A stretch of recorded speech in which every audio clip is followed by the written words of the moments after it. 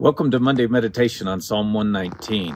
Thought you might enjoy a little bit of our Colorado winter today.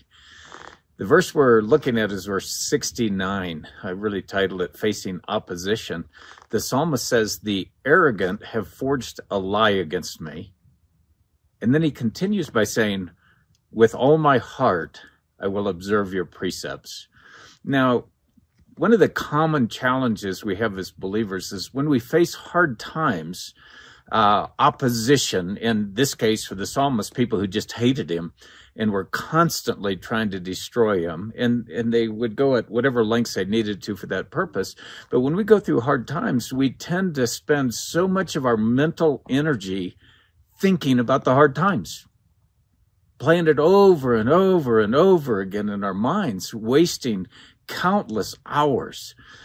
And the psalmist reminds us that, listen, when we're facing those difficult circumstances of life, even opposition, even people who hate us, rather than wasting our time thinking over and over about our circumstances, we need to be very diligent in thinking about God's word, that is, observe it.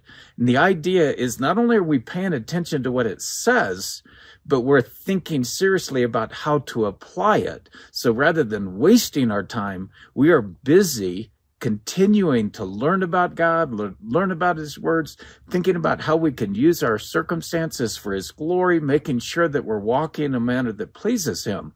So instead of wasting countless hours thinking about things we can't change, we spend our time really meditating on God's word with the objective of living out his word in the midst of our circumstances. So no doubt many of you that listen to this video, you're facing some hard times. Might not be the opposition from the enemy, may just be the normal circumstances of life.